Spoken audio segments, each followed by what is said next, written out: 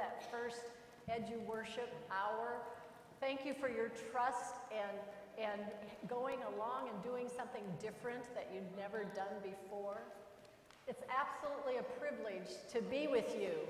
10 decades, 5 generations of people gathered to hear about Jesus. Although I've lived in Arizona, in Phoenix, in a 1930s house downtown for 30 years, I grew up in Iowa. So to be here in the fall is absolutely heaven. Thank you for the trees in this beautiful day that was yesterday and today. Now, if you've grown up in the church and participated regularly in worship, then some of you have heard many messages and sermons about the feeding of the 5,000. For others, maybe you're hearing it for the very first time. Or by hearing it now, read to the children from a storybook Bible, you may have heard something in a new way.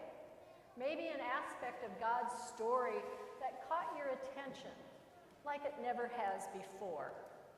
As you heard me share just a little, my spouse and I, we love storybook Bibles. My husband collects them. He has more than 30. I love reading from storybook Bibles because sometimes then I get it. It captures my imagination and my heart. The feeding of the 5,000 is a remarkable story. It is found in all 4 Gospels in the Bible, Matthew, Mark, Luke, John. And in Matthew and Mark, the same or a similar story is told twice. It's a remarkable story because it's God's story. And it is our story too. It's about me, it's about you, your household, it's about United Lutheran, about this community of Grand Forks, and it's about our denomination that we call the Evangelical Lutheran Church in America. So why is this such an important story? Because like many other biblical stories, it's a story of a generous God. It demonstrates once again for the crowds, the disciples, and us, Jesus' compassion for the other.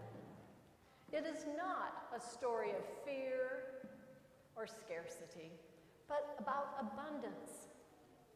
Now, a bit of background on this story. Jesus had not intended to address the crowds that day. It was not on the website or on the church calendar of events for the week. In fact, Jesus was trying to get away from the crowds. He needed some rest and some quiet time. He had just received news, some bad news about a friend who had died. But the crowds followed him everywhere because they knew of the healings and other miraculous things that Jesus was performing. People in the crowds had heard of his message of love and hope for a more abundant life. We believe that many of those in the crowd were poor, sick, homeless, or they wouldn't have been following Jesus. We also believe that there were more than 5,000. You just heard in the gospel reading, 5,000 men. Because back then they didn't count the women and the children. So there could have been 10,000, 15,000, or more.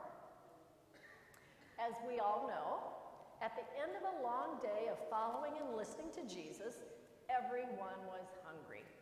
Jesus, out of compassion, turns to the disciples to help solve this situation and feed them.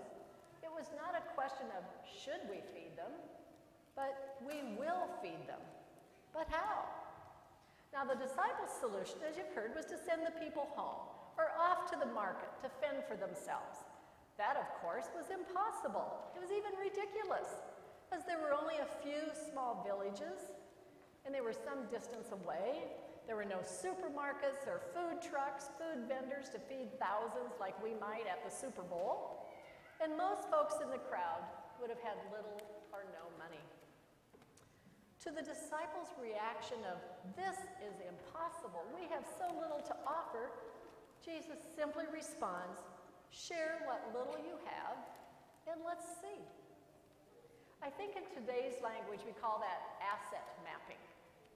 We discover our strengths and our gifts and then match them to the needs of the community or the other. And in the account of the story found in the book of John, there's a little boy, a child that gives all he has. Now, how often in Scripture don't we hear and learn that it is the children among us who lead? We've seen evidence of that this morning. So next, Jesus takes the boy's lunch, blesses it, expresses gratitude to God for what has been given. Jesus doesn't twitch his nose or snap his fingers to feed everyone. It is not magic. Jesus doesn't just go and feed everyone himself. Instead, he issues an invitation.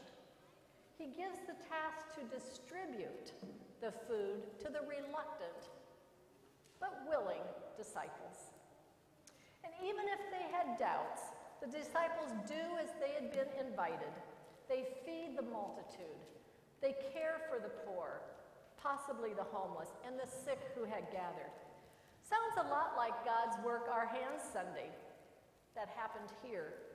75 personal care kits, 1,000 cookies distributed to those who serve and keep your neighborhood safe. And in our story for today, we know the results. There was enough. All ate and were filled full. The disciples took up what was left over, 12 baskets full. There was a surplus and abundance. It's another example of the extravagance of our God, making something out of little, giving us more than enough. Now, an important side note is that the actions of a kind and generous God, as seen through the compassion of Jesus, was not the predominant story of the time. There was still gods and idols that were worshipped, and these were gods and idols to be feared. They were not merciful and compassionate. They had a reputation for siding with the rich and the powerful. Sometimes these gods were downright mean, unforgiving, and self-serving. This morning, in our education time together, we looked for just a few moments at the predominant story in our culture, in our time. Almost every message in our society is about buying and getting and spending. Our culture and society's narrative is about creating more wants, and almost every advertisement tells us that to be happy, we need more stuff. To take care of myself first. Now, much too often, like the disciples, we believe there is not enough, that as a household or as a congregation or as a nation, we cannot afford to feed the poor or tend the sick. There are too many times that we say, send them away. Let someone else feed them, tend to them, heal them. Send someone else to walk alongside them, if anyone does at all.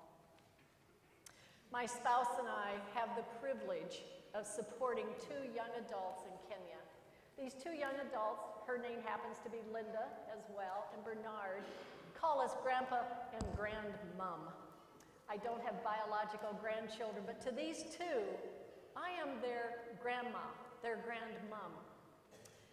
We've met them and are part of their adopted family through our son, who has lived in Africa and studied in Africa, and met them when they were orphans and were small children. As they've grown up, he's continued to be their support. But when our son chose to go off to college in a midlife transition and work on a master's in Cape Town, South Africa, he was penniless, and we knew that Grandpa and Grandmom had to step up. But my spouse had just retired, and I'm working part-time, and there was that moment we looked at each other. Can we really do this?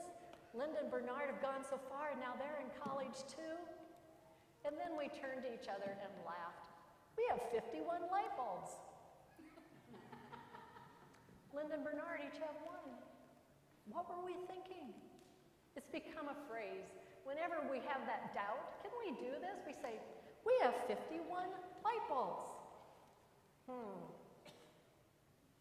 Like the little boy, We, just ordinary people, are invited to share what we have, to relinquish our hold on whatever God has given us in terms of time, talents, and wealth. And from our contributions of time, talent, and treasures, regardless of how small or how large, God accomplishes extraordinary things. I want to read to you these words from our bishop of the ELCA, Bishop Elizabeth Eaton. Sometimes when we think about our congregations, synods, or households, it is easy to view them through the lens of scarcity. God provides in ways beyond our imagination. In the midst of scarcity, we find abundance.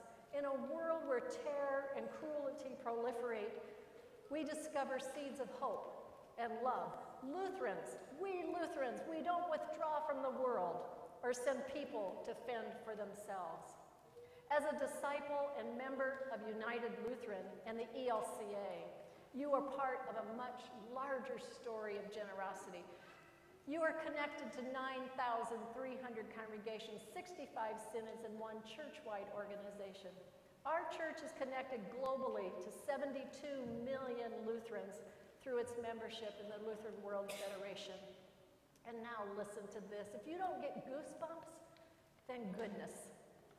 The ELCA reaches more places and more effectively than any one person, one household, one congregation, or one synod could ever do alone. We accompany global companions and churches around the world. We send 200 missionaries to 90 countries. We serve thousands through the partnership with Bread for the World, Lutheran Immigration and Refugee Services. As Lutherans, we are halting the spread of HIV.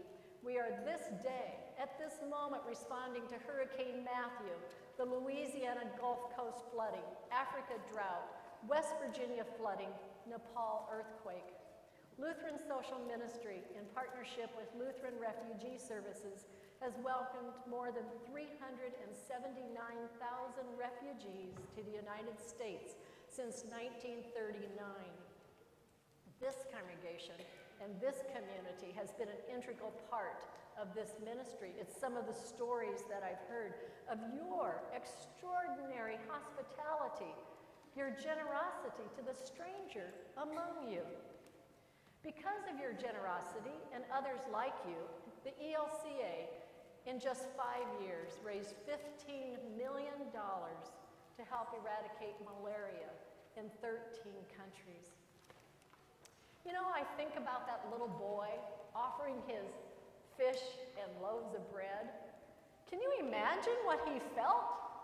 Seeing that 5,000, but we know it was more like 15, being fed with that little bit? Aren't you in awe to know and to wonder how the little bit that each of us offer feeds the world and is present in the world?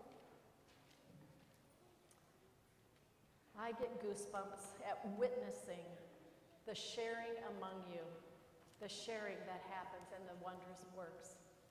Since arriving and learning of the events in this community in April 1997, I know that many of you can also identify with the crowd, as you were the recipients of other people's generosity and kindness.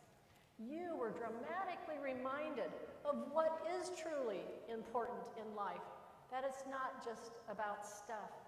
You were brought to new levels of compassion, resolve, and caring for one another.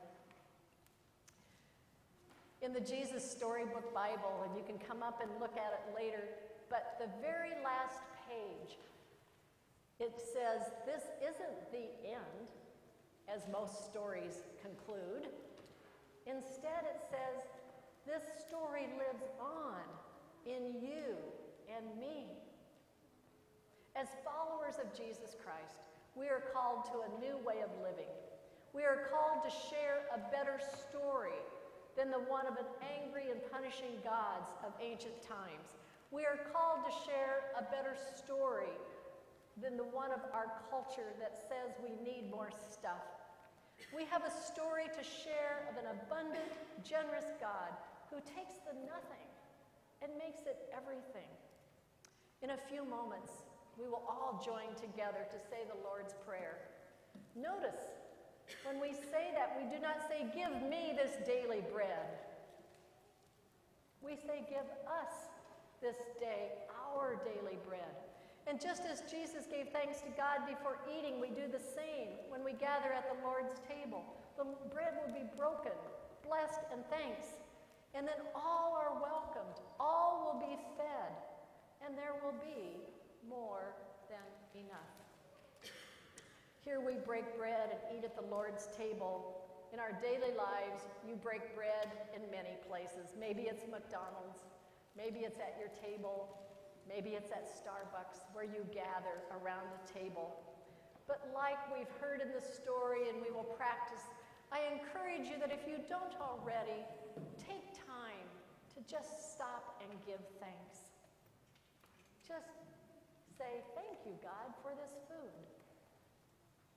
Just giving that recognition that we didn't bring this to the table all by ourselves. And finally, this morning, when you entered worship, you were given a paper plate. If you didn't receive one, our ushers can pass you out a paper plate. I invite you in just a moment to think about a gift, like the little boy sharing his lunch. What is a gift that you have to share? Maybe it's something you know how to do, like fix car engines or bake cookies. Maybe you're a nurse, knows how to take blood pressure. Maybe it's knowledge you have, or you can play the piano. Whatever that gift is, would you write it down on that plate or draw a picture of it? There's pens and pencils. Raise your hand if you don't have a plate. We'll make sure you get one. And when you come up for communion, when you come up to the table, would you bring that plate with you and place it in the baskets? And I would guess that those baskets are going to overflow, and it's going to land on the floor, and that's okay. And if you do not or are not able to walk forward, then hand your plate, your gift, to someone to bring forward for you.